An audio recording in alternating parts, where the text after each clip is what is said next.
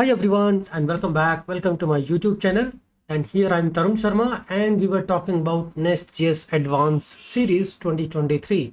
And we have almost covered these two modules and we were approaching to finish the module second.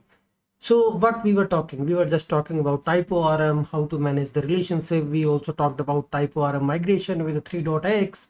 And then we also talked about how to write the different entities with the relationships.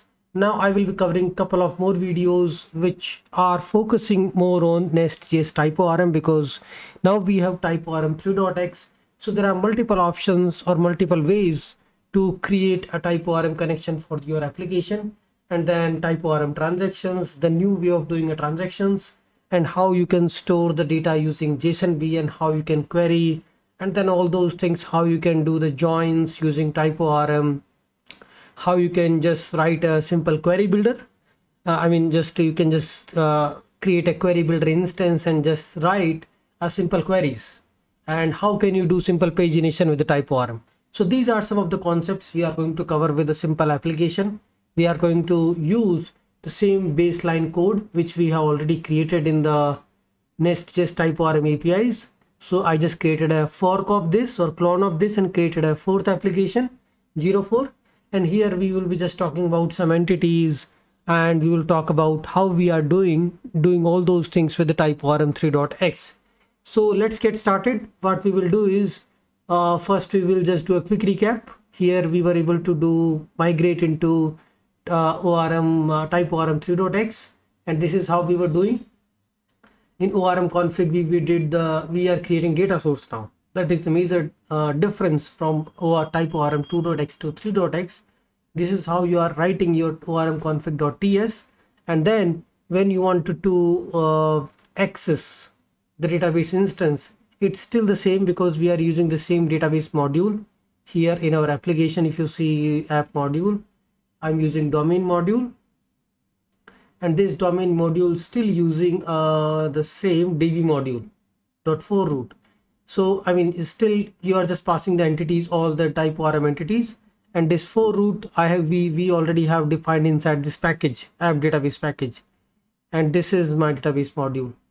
Because people are often getting confused and they are still struggling to set up a Nest.js with the TypeORM, because with the TypeORM 3.x lots of things will change, and if you don't get the dependency right, you will be just getting the random errors.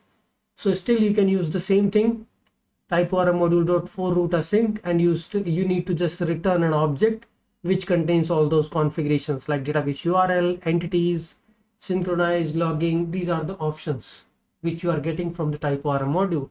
And coming to the dependencies, like what all version we are using for this particular version. Here we are using TypeORM Nest.js TypeORM 9.0 and TypeORM 0.3. That's a major change. And this also enables us to write a migrations and all those things. The migration script also has been changed. If you don't want to struggle, just follow up this particular one. So this is how you will write TypeORM migration generate, migration show, migration run, migration create. And this code is already on GitHub, so you can just copy it and start using it.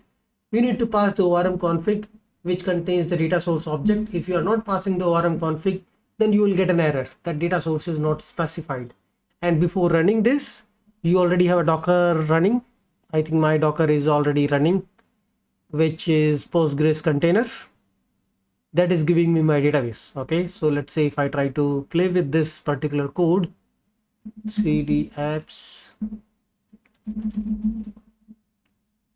So we can start with this 04 and I can just run simple commands. This is just a copy of this project, and I can just do npm run migration generate.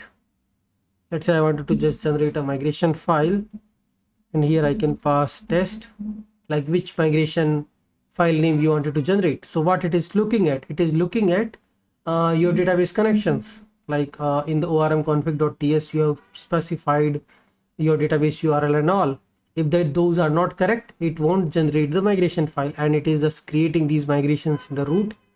Because the thing is, inside ORM config now you are passing entities, So entities, it is taking these entities and the migration is inside src migration. So we don't have that folder, I think. Let me just see, will it create here? I think it was not creating inside the migrations folder. Here we have specifying the migrations directory. So it is creating the migrations inside the root folder. I mean, you can just copy and paste it inside the appropriate directory. And when you want to run the migrations, where it is looking at for the migrations, let's also see this. Let's say if I just delete all these migration files, let's keep this one.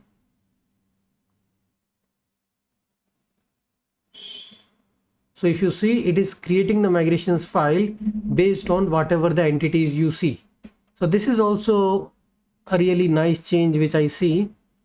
Earlier when I was creating these migrations files, what those migrations files were containing, just up and down syntax.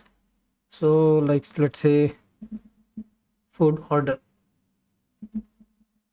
So what it is doing, it is looking at the entities and it is checking, okay, what all entities do you have, and inside apps it is creating inside 04 and this food order, right? So if you look into this table, what all migration syntax it contains, it is looking at your entities. So migration interface also has changed with the TypeORM 3.x. And I have already checked, okay, we are just using this database synchronization true. It is checking your entities and it is creating, this is the migration generate command. So it is just generating these migration files. And when you do migration run, what will happen is you already have the entities. From those entities we have generated these migration files, and it will apply those migrations and create a tables. So here if we see src migrations, so here in the ORM config we will check the migrations directory is source migrations. So what I will do, I try to just copy this inside a migrations, and now if I run migrations run, what will happen is it will look into this folder. Now the only slight problem which I see is when I'm just doing a migration generate command, it should generate the migrations into the migrations folder. So maybe I'm missing something here inside this data source object. So here, like, data source object contains all the properties, what all things you need. And here, because I have specified the migrations directory, but it's not creating the migrations there, I am just manually copying it there. But when I do migration run, obviously it will check that directory and this particular directory, and it is running the migrations. That is fine. So that is working as expected, whatever we needed. Okay, this is the migration table name and all the migrations has been created here. Now let's say if I just try to do migration generate food order v2, what it will do. So here I'm just trying to create migrations, no change in the database schema were found. So this is important, and they actually changed lots of things, because I remember I used to do TypeORM migrations in totally different order or different manner. What it is doing right now, I'm trying to generate a new migration, but there is no change in the database. How can I make some change? You can go to some of the entities and try to, let's say, if I'm just saying city, let's say address. So I'm just adding a, let's say, new column. And if I try to generate this thing, what will happen is it should try to diff. You can see it has generated this migration file and what this migration file contains. So let's see the code. Here it has generated this. Now you can see the migration file is simple. It has added an address which is character varchar no not null. And if I wanted to run this and apply it to the database, what I will do, I will just copy and paste it here, and then I will apply the migration run, which will apply this migration to the database, and our task is done. So maybe we should be able to do it in the far better way. So if you see the real production application, how it really happens. I mean, you won't be just generating all the schema from the entities. You can do it. I mean, when I'm just trying to do npm run when I start the application, and if I have this synchronize true here inside a packages app database source here, if I see the synchronize true here, what it will do? Synchronize will check your entities and your database. If there is a difference, then it will apply automatically synchronize the changes of your entities into the database. So for now I will keep it false, and you can start your application. But when you are making it true, whatever the changes you are doing in the entities will get applied to the database. So I make it a false, and whenever I'm changing a change in the entity, let's say I'm just creating a new relationships or whatever, you can always generate a new migrations directly. So here, let's say country, state, address. I will just put another thing is description.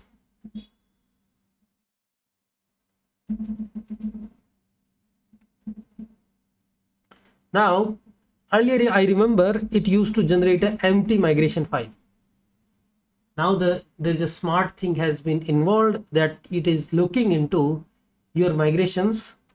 It is looking into your entities and trying to identify what has been changed in the entities with respect to the existing database tables. And I got it. Okay, there is some new column I have added. I will copy this into the migrations, and then I will just apply this migration change using migration run.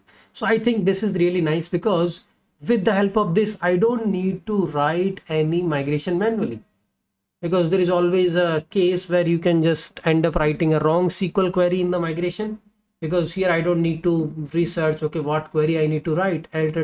Alter table restaurant address, add description column with the character varchar 255 not null, right? So all these things, like if I'm inside entities, if I'm setting it nullable true, default null, this is a change, right? And there is another column address. I'll just mark that default as null, and I think there is a nullable true. I'm fine if it is null, right? v4, you keep increasing the versions, and how it will execute in the production. What you need to do is you just need to change your code and apply those migrations manually and locally. But you, at the end, what you are getting these migrations generated automatically. So in the pipeline, you can just run these migrations and apply the changes in the production. So I need to copy this newly generated migration file here. What it contains is, it contains the alter statement, where I'm just dropping the not null constraint, right? I will run the migration, and it has applied those changes on the database. So I think this approach is really nice, because how I visualize it while doing it on the production. Let's say I'm building a microservice. I will write these entities, and first I need to test everything is working. You just make the synchronize false, you generate the migrations and apply the migration. Okay, you got the database copy, your entities are there, and you got the initial migration file, SQL file. Even in the Prisma also it happens in the same way. It generates a single migration file which contains all your SQL statement for the entities. But after that, whatever the change you are doing in the entities, only those changes, after that, whatever the changes you are doing in the database entities, only those changes will be reflected in the migrations. So you can see this nice and clean. Initially it was big because I did create 3 tables. After that I did small change. I created a version 2 or version 3, version 4. So when you want to run this in the CI pipeline, you can just run npm run migration run. So before deploying your changes, you can just run the migrations. It will apply the changes on your database and your code will be deployed. So this is the really one of the nice feature which I like with the TypeORM 3.x. It is automatically creating the migrations. Earlier I used to like Prisma for this particular feature, that you just do migration generate the whole SQL file, migration apply or migration run. It used to apply those changes in the database. So I think they are on the same line, and just like they are competitors, right? They are doing just they are trying to become best so that people can use them. Okay, so this is just a version 1, and I just wanted to target only the migrations here. This is how you can create your migrations. And for the production, it's always, you can just make the synchronize false apply the migrations like this. And now in the next video, I will try to explain you what you need to migrate in your code when you are using TypeORM version 2 to version 3. That's important, right? Because there are some breaking change also, and there is a major changes in how we deal with the transactions. And I will also talk about, because this is also the same thing. Here what I'm doing is I am using TypeORM, but initializing the database connections is still the same for me. What I'm doing is I'm just using this DB module and just passing this whole TypeORM module